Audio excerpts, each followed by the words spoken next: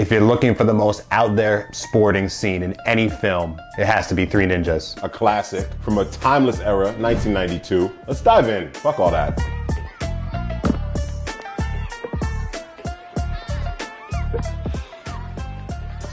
Give us the ball back.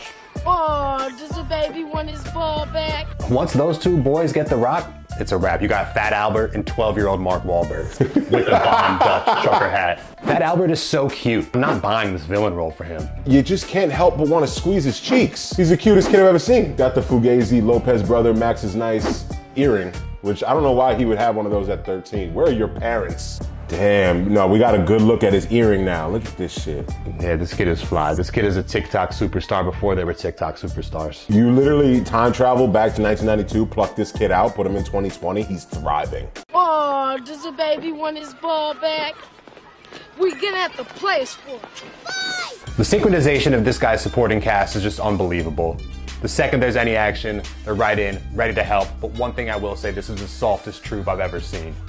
You got baby Chris Farley right in the middle, baby Sam Grubbs on the left. Look at the supporting cast. They're just like LeBron and Cleveland in the early days. These two guys, these are alphas, right? Alphas need to keep betas around to make them feel like more of an alpha. Now, I don't know if I've ever seen more of a beta than this little homie in the middle right here.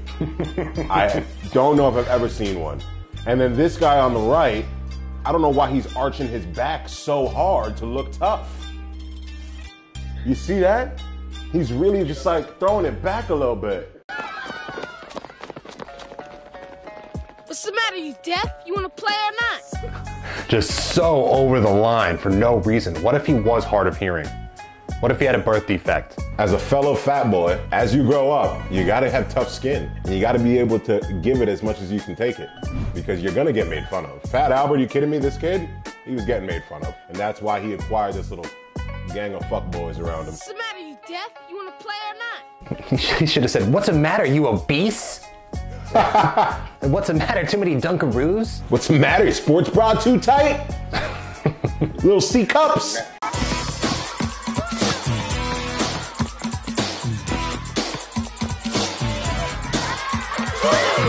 He's supposed to really be going off with those handles, but if you watch closely, he literally just puts it through his legs one time. What I'm more upset about is that Marcus Nice had so much time to recover, and he was just demoralized by the handle package that he couldn't even turn around to contest the shot. You think LeBron gave up when he saw Iguodala going in for that layup in Game 7? I think when he saw him, he just went, oh.